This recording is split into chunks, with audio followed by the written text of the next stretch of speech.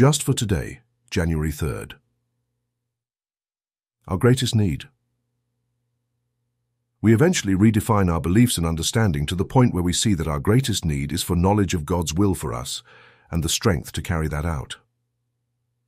Basic text, page 46. When we first arrived in NA, we had all kinds of ideas of what we needed. Some of us set our sights on amassing personal possessions. We thought recovery equaled outward success, but recovery does not equal success. Today, we believe that our greatest need is for spiritual guidance and strength. The greatest damage done to us by our addiction was the damage done to our spirituality.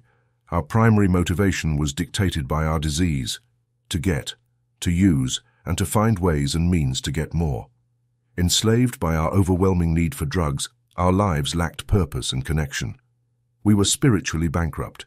Sooner or later, we realized that our greatest need in recovery is for knowledge of God's will for us and the strength to carry that out. There we find the direction and sense of purpose our addiction had hidden from us. In our God's will, we find freedom from self-will. No longer driven only by our own needs, we are free to live with others on an equal footing. There's nothing wrong with outward success.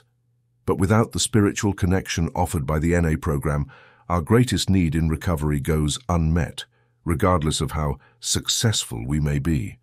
Just for today, I will seek the fulfillment of my greatest need, a vital, guiding connection with the God of my understanding.